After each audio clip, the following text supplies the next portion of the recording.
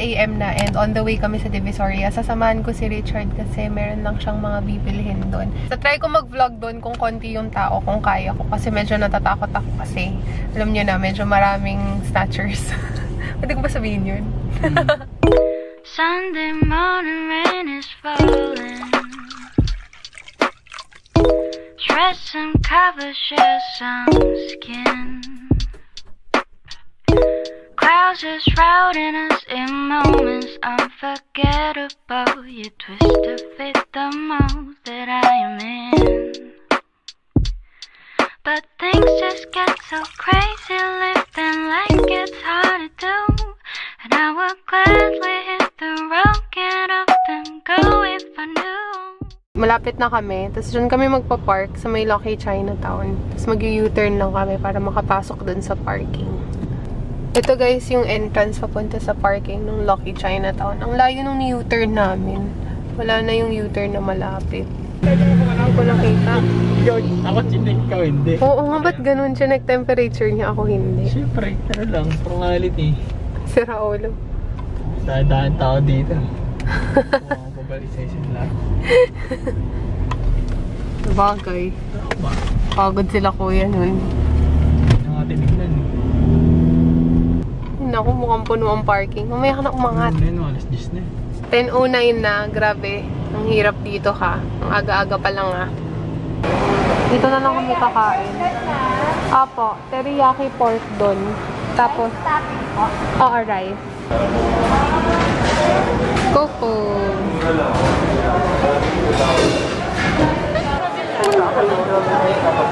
Ayan guys, ang daming tao. Puro na dito Christmas decors dun sa kabilang side. Tabora to, diba? Ito Tabora. Oo. Dito yung mga artsy craft, pang DIY, ganoon. Ano bibilin mo? Pwede pang isahan na. Oo. Pili ka lang. Ay, wait lang, teka lang. Sige, 3 muna niyan. Tapos, magkano tong ganito? Ha? 20 rin? Oo. Sige, 2 nito.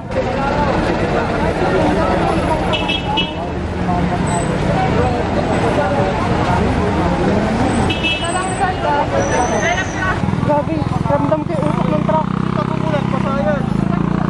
Parang umaambon oh. Uyapaw naman. Grabe guys, so daming tao. Kita niyo ba? Yun o. Ang dami nagsashopping ng toys guys. For 100.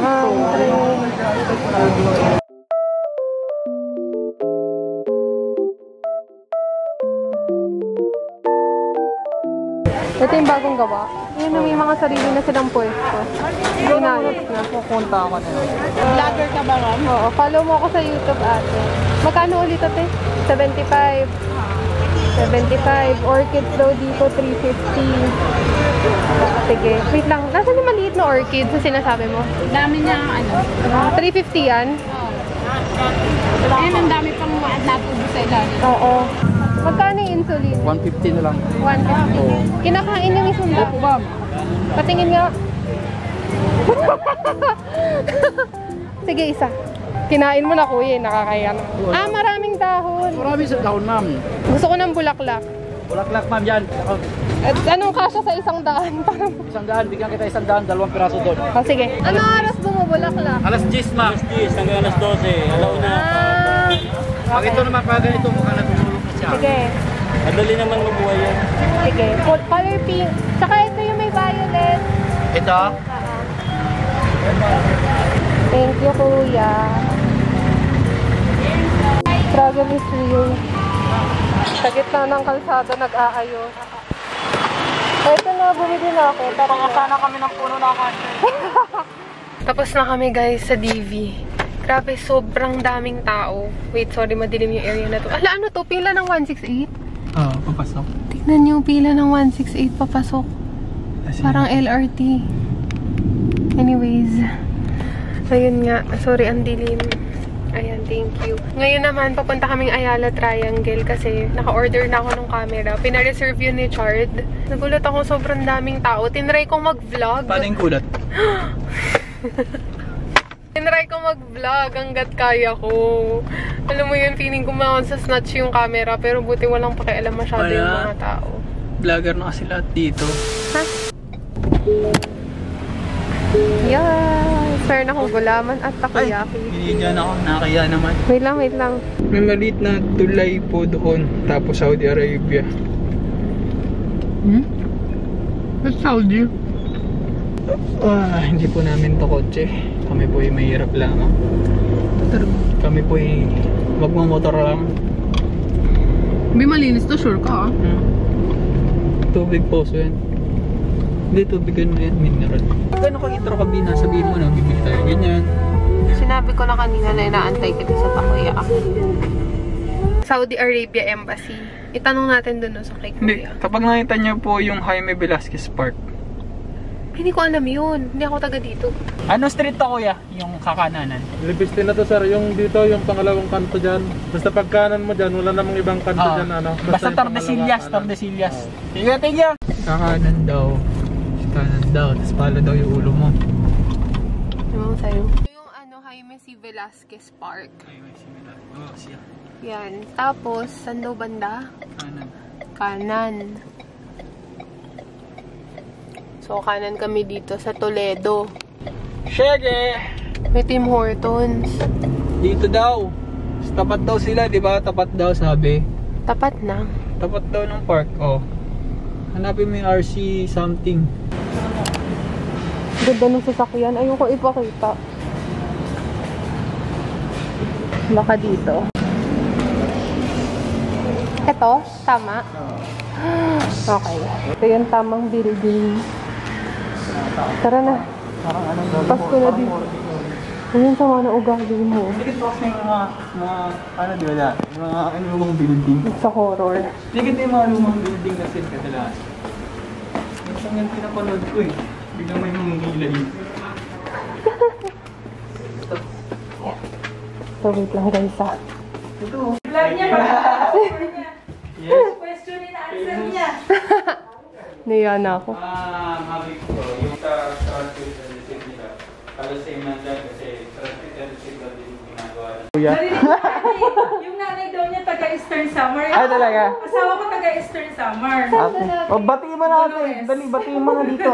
Saan sa Eastern sila? Sa G1 po, sa Ay, dulo kami. doon galing ang bagyo ngayon. Opo, sa ano kami. Magkatabi lang yan, Giwan Dolores, tanong mo, Burungan. Nagagalit kasi ate sa akin. Kasi matagtag daw ako Oo, mag-video. hindi po kasi stabilized to. So, pag inikot mong ganyan, nakakahilo. Ito na, ang bago. Osmo Pocket. Salamat! Salamat, Shopee! Bilan na ako nito. Problem ko kasi sa camera na to, hindi siya stabilized. Kaya nag-decide na ako kumuha ng Osmo. Kasi based sa reviews, ang ganda ng stabilization niya. Kailan mo na nirelease sa Philippines? Nani-release? Oo, sa Philippines. Kailan siya? Actually, Last, ano lang yan dumating? Bago mag-11-11, November 8. last week lang. November 8 lang. Kakalabas nga lang yan. Oo, November. Last November 8 lang. Meron kaming Lazada pero wala kaming sale dyan kasi bagong first. Bago. Ay, nakuha ko na yung camera. Sila ate nanonood pala ng vlog. Oo, nanonood si ate. Nahiya ako. Sobra. As in detailed, alam niya. Ito yung building na yun, kung saan yung office nila. Tara na. This my new camera is the DJI Pocket Osmo 2 camera, and the reason kung bakit bumili ako nito kasi mahilig na ako gumawa ng mga vlogs outside and nahihiya ako kapag itong camera na to yung gamit ko. Also, itong ginagamit kong camera ngayon, Canon EOS 50 siya and hindi siya stabilized. So, meaning kapag ginagalaw ko siya ng ganyan, kahit bagalan ko yung motion, medyo nakakahilo pa rin siya kapag piniplay ko na yung video. So, buksan na natin to and wala akong cutter, so ito yung gagamitin ko.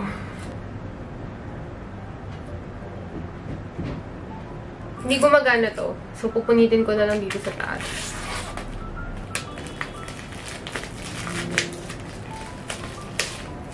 So, ganito yung itsura ng box niya without the plastic. And nakalagay dito guys sa likod. It works with iMovie and Final Cut Pro.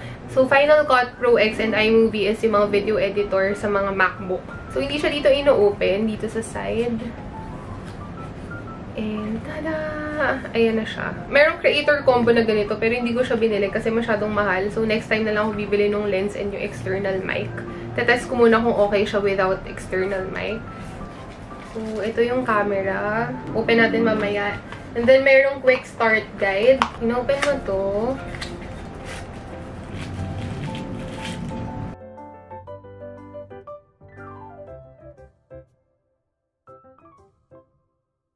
So, adjustable to. And dyan lalagay sa armrest para hindi mahulog yung camera. By the way, tinanong ko din sa store and unlike itong camera ko na to na tinatanggal yung battery pag sina-charge, ito hindi. Isasaksak mo yung buong device. Ito yung cord niya. Maikli lang. Ito na.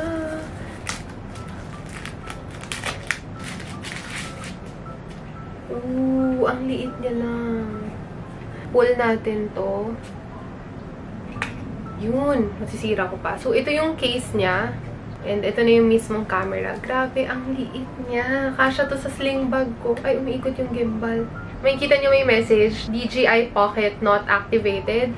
So, kailangan ko pa i-download yung app sa phone. So, once ma-download nyo yung app, makikita nyo yung terms of use na napakahaba na wala naman ata nagbabasa. Then, click agree. Sabi sa pamphlet, watch the tutorial videos dito sa app. So, hanapin ko na lang yun. Kinonect ko na lang yung Type-C para i-activate siya. Then, pag kinonect mo siya, may magpa-pop out na message. Then, next lang. Authorization is required. So, enable. Next. DJI device information will be linked to this account and serve as your proof of warranty. Register. Please enter your email and the CAPTCHA code. So, may option ka to log in with your email and the password you created. Then, change other login method using Facebook. Ayan. So, yan sa baba, makikita nyo may Facebook logo para pwede ka rin mag-login using your Facebook account. Pero, I chose the option using my personal email. Then, save username or password. Depende sa inyo. So, confirm account info.